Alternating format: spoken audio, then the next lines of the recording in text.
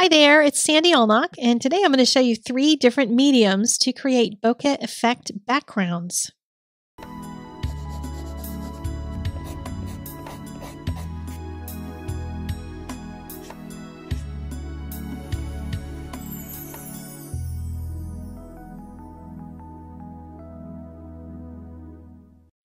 I'm going to start with colored pencil, which is by far the easiest out of the 3 of these different mediums that I'll be using today. And I'm using powdered pencil. I don't have an image in the front of my picture in this one, but you could easily do that with an image you've already got drawn or something you just have a pencil outline or a stamped outline for, and then create this background around it.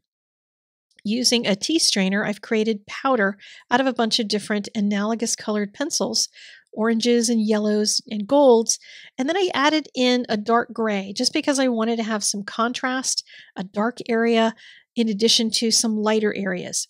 If you look at bokeh background photographs, when they take pictures of things, there's often really strong contrast between darks and lights, and I just think they look more beautiful when they have that kind of contrast. You can add more layers onto it once you add the first layer.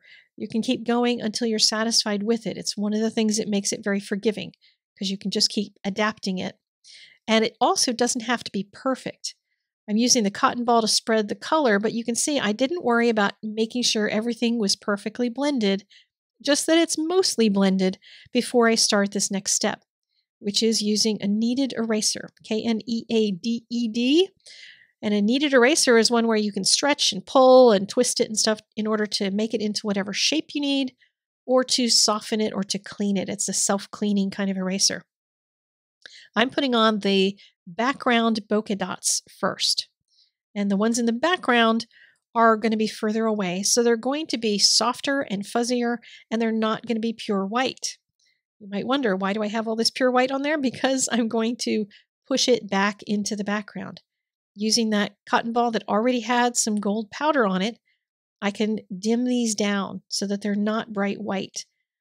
The bokeh backgrounds that you see in beautiful photographs have many layers of colors. Sometimes it's different, incredibly intense colors, lots of different things you can try with it. So just Google for bokeh effect, and you will see just tons of amazing samples that you can follow for your own art.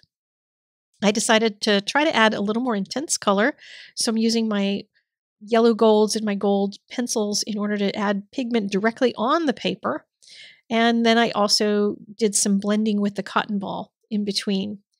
Now I'm going to do another layer of bokeh dots. And you can see how these are starting to pull forward because the other ones in the background are just sort of drifting and being really soft. And now I can soften these as well. And you can keep going with this process to make the bokeh as detailed as you want, or you can make it really simple. Having different sized bokeh dots is usually what makes it look really great. So don't try to make them all the same size. That tends to just get a little bit boring and rigid. And if they're all evenly spread out, there's no empty space in between them, they also don't look very realistic. Bokeh is made by looking at lights in the distance that are way out of focus. So something in the foreground, whatever your main image is, would be the thing in focus. Everything in the background is just twinkling lights, or sometimes it's the twinkling of dust particles in the air that the sun is hitting. So it's not going to be something that you're going to have real rigid lines for. So I used a stick eraser to add more intense and very small dots to it, and then remove the tape for the big reveal. And isn't that beautiful? Look at all that rich, beautiful gold color, the smooth texture, and yet everything is all fuzzy in the background. Just lovely. So now we're going to try one in watercolor. This is going to be a little bit harder. Whatever image is going to be in the foreground of your painting, you'll want to have either sketched in, or if you're using a stamp to make a card, you want to have that stamped image there. And if you need to pre-do a sketch so you know where your highlights are, I would highly advise doing that. I know on my rabbit where I want the white highlights, so I painted water everywhere except those white highlights. And I'm going to let the color in the background, this is yellow ochre, I'll let that flow across the page right across the rabbit except for those white highlights. And that's going to help the rabbit to not look like a sticker when it's all finished. So he's going to have some color that's merging in and out of the rabbit as well as the background. Added some new gamboge to that, and this is transparent red oxide. I'm going to start getting more intense with my colors and keeping it in that same kind of goldish feel that I had for the pencil one, because I wanted to see if I could get these to coordinate so they'd make a beautiful picture when I have all of my pieces together. But now I'm going to tilt the board, and you can see just how wet it is. If your board dries up, add some spray of water to it so that that color just runs nicely. If you need to dab off some of your white areas, then do that to pull out some of the color that may have run over. And before it's dry, you want to make sure it's still nice and wet. Before it's dry, add your dark. And my dark is going to be Moon Glow, which, yes, is a purple. But purple and yellow are going to be opposite each other on the color wheel. So guess what they're going to do? They're going to turn into a neutral. This is going to help to create some neutral areas in this so that the sparkles of the bokeh background are going to really work because I have some dark areas in contrast to the lights. I'm going to be tilting my board a bit, and as the moisture gets to the outside edges, just sopping some of that off with a paper towel along the outside edge so that I can start to work toward getting it drier.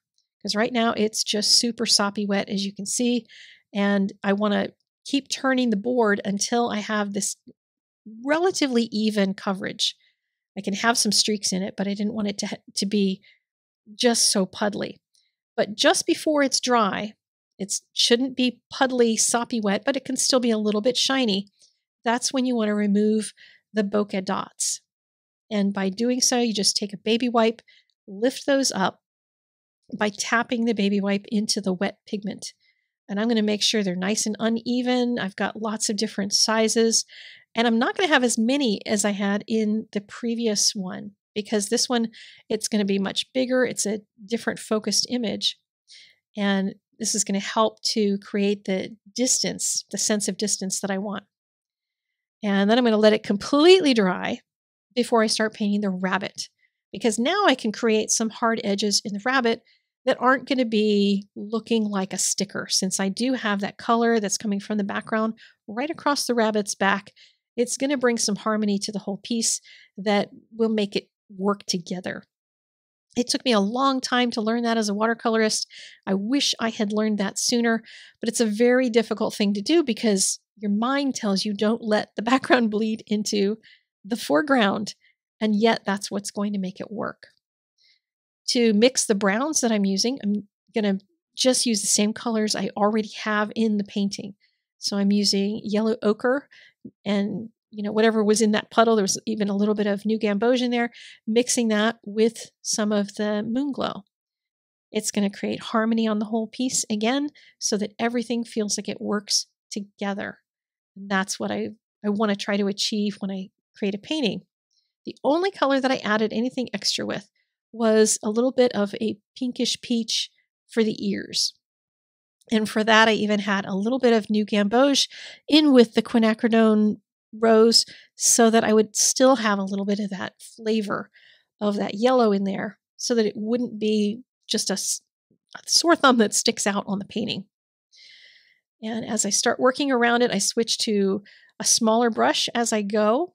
If you're trying to paint real fine detail, then wait until the last possible minute to switch to your smaller brush. The bigger brush you can use on any of your earlier passes, the better, because you don't want to get stuck painting all the teeny tiny bits before you get the overall thing starting to work together. And the way that the rabbit came together on this one, I was just so tickled with. All I had to do was add a little bit of fur to him, and all that color that was under really worked nicely. This painting, by the way, is going to be in my fine art store. So a lot of the stuff that I'm creating, I want you to have access to if you want to go and buy this piece and have it so you can examine what that actually looks like. You can do that.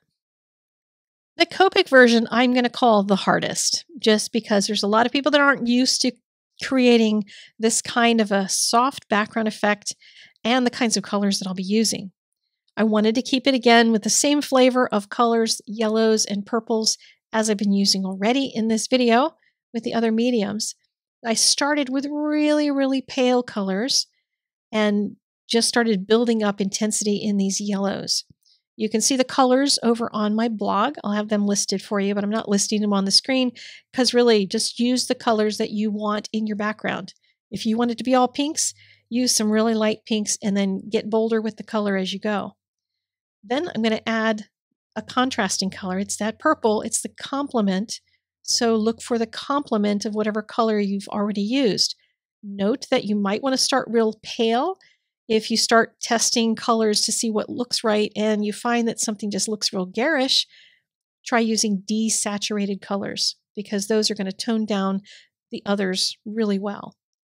And here the blue violets that I'm using are going to work really nicely with these golden colors because I can go back and forth between them. If it starts getting too purple, I'll be able to add some yellow later and go back and forth until I'm pleased with it. I wanted to have another glow in the background like I did with the rabbit. So I left the left corner this time with barely any color touching it at all. But next up is going to be your best friend, which is the colorless blender.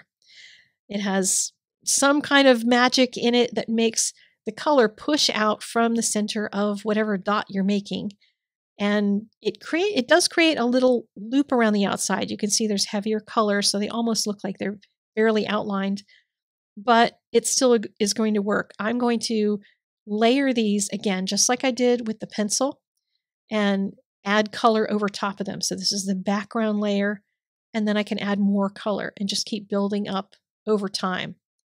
Another really nice thing about using this bokeh background for something like this is that you can put the dots in places where you didn't like what happened in the background. So if you had an area that didn't blend the way you wanted, just add more of the bokeh dots in there. Now here I'm adding more yellows, sometimes specifically in some of the dots, sometimes just across the background, and just wiping the colors across the surface of each other so that they continue to blend and make a neutral. I don't want anything that's going to be real garish, either on the purple or yellow end. I picked out two of the dark purples that I put in the collection of markers for this picture, and I wanted to add some grasses in the foreground. And I used the chisel nib here from one of those pens because it happens to be really dry. That nib is dry. The front is fine. The super brush nib works great, but the chisel nib is kind of, as you can see, it's spent. There's not much life left in it, but boy, I can make some really soft lines. So if you ever are looking for a marker that you can do that with, try the back ends of some of your markers and see if they're dry enough to create something like that. So I'm using the lighter of the two purples, this BV17, using that to create the basis for the pieces of this grass. And I wanted that to be the lighter part on the outside edge and the darker in the center. So this is the BV08.